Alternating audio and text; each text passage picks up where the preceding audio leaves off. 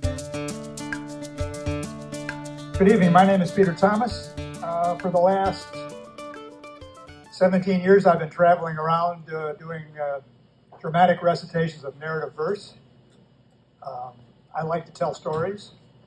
I am not a romantic style poet that dives inward and stays there. I want to do things. This first poem is a true story. It's called the Bistro Blues. It's in my first collection of work entitled I'm Sober, but There's Still Hope.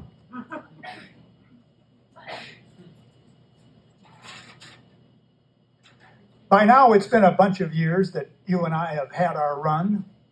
So seamlessly do we relate, though we almost work as one. We moonlight in fine restaurants where we routinely put on airs, uncorking bottles of fine wines that lend cuisine its utmost flair. While diners seek good-tasting food beyond caloric human need, yet it is wine that makes the meal surpass our basic urge to feed. So I serve up the escargot, pâté, couscous, and sole meunière, but trust our patrons order wine to show good breeding debonair. Decanting aging juice of grapes means more than just increase in sales. It indicates propitious nights replete with clientele upscale. For drinkers are of different stock than folks who merely come to eat, and those who, like their wine with meals, partake of traits of the aesthete.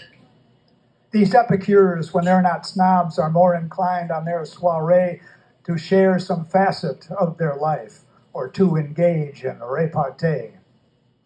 And it's this subtle human touch that keeps the job from getting stale, suggests an underlying bond of humankind may yet prevail, we can hope. Ironically, it's you, my friend, who best elicits conversation, enlivening a routine night to make it one of celebration. Because when it's time to pour the wine, it's at this moment you arise as you perform your skillful action right before their very eyes. Now, custom says our ritual be allocated proper time, performed to an unwritten script, which I recite then line by line. I offer up the bottle first, as in a sacrificial rite. The patron scans the label to confirm the choice will bring delight. Then with a flourish you emerge, deceptive in your modest size, as blade then opens with a snap. The foil next we circumcise. The knife with gusto then retracts. The corkscrew now will have its turn as auger starts its spiral path of other chores I now can learn. My stoic gaze surveys the room, recording needs from front to back. As you revolve mechanically while I assess my planned attack. Though my demeanor may be calm, my mind does race with things to do. To first run bread to number 12 or refill drinks on 32. The chef now screams to pick up food. The hostess has an hour wait. No corporate boardroom CEO could here more ably concentrate. But all the while the guests watch you as you revolve in pirouette, suspended, spinning in the air, an act we trust they won't forget. It's women who admire you most, and unabashedly they gaze as smoothly you extract the cork. With one quick stroke, you thus amaze. Most men regard you furtively. Their stares of envy they disguise as they recall their last melee with bottle less than quart in size. Then once it's pulled, I sniff the cork, ensuring that the wine's not turned, and ascertain before I pour if vinegar should thus be spurned. Now, host should know the vintage picked, which is a custom oft confused, for only if the wine is corked may then the bottle be refused. Here I resume my frantic chores, but something now is out of place, for as I start to use your neck, your auger snaps off at its base. I hold you broken in my hand. I'm frozen in my frenzied flight. With choreography destroyed, I now appraise my anxious plight. My thoughts attempt to form a plan, but brain I find has shorted out, and as it wanders off in space, apocalyptic visions sprout.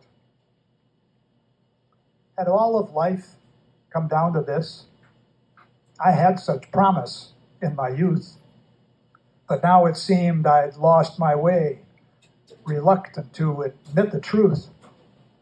A waiter asked, "Are you all right? Because you're looking sort of green." A line cook shouts, "Come get your food." The chef contributes words obscene. Yet, but for fate, I work elsewhere. All my old jobs are overseas, so glad the global marketplace has helped third world economies. I've tried to find a real job.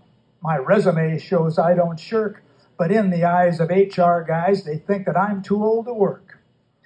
And there's a touch of irony, for I work shifts without a break. The place is often anarchy, and yet the pressure I can take. Damn, there's the kitchen serving up my steaming plates of beef ragu. I got no time to grouse or moan. Make way, big tray is coming through. Thank you, everybody. We got one more. If the boss allows me to have. Can I have one more? The Bistro Blues, that's entitled. True story. The poor chef died a few years ago. Just a young guy. Got an infection at work and lasted 3 days, and that was the end of it. True story. And this